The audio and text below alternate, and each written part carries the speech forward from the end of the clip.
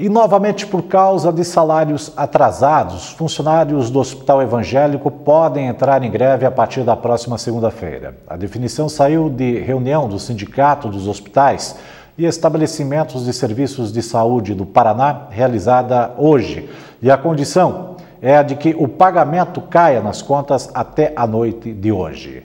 E nessa madrugada, o Corpo de Bombeiros foi atender uma ocorrência de incêndio num carro do Jardim Planalto e se assustou em encontrar um homem carbonizado. Na madrugada desta quinta-feira, os bombeiros socorristas de Araucária foram acionados para atender uma ocorrência de incêndio num carro no Jardim Planalto. Com o fogo quase todo apagado, os bombeiros levaram um susto ao encontrar um corpo carbonizado no banco de trás do veículo. Procuraram por vestígios do crime, apenas uma bicicleta foi encontrada no porta-malas do Fiat Uno. O corpo era de Douglas Antônio Amaral, de 34 anos. Sua esposa foi ao local do crime, mas não soube informar algo que pudesse esclarecer. Enquanto isso, o Instituto Criminalística e da Polícia Militar investiga o caso. O corpo de Douglas foi enviado ao Instituto Médico Legal para saber se a causa da morte foram as chamas ou se ele já estava morto antes do incêndio.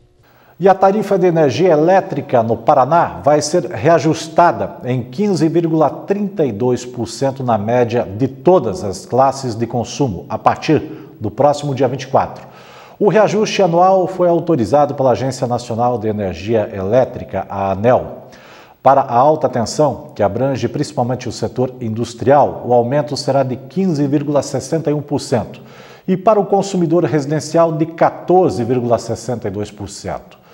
Bom, somando o novo aumento ao reajuste extraordinário aplicado em março de 31,87%, a fatura das residências do Paraná subiu 51% apenas em 2015.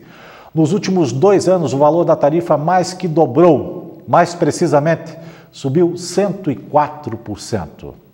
Veja a seguir: Colégio de Araucária é assaltado 4 vezes em 10 dias.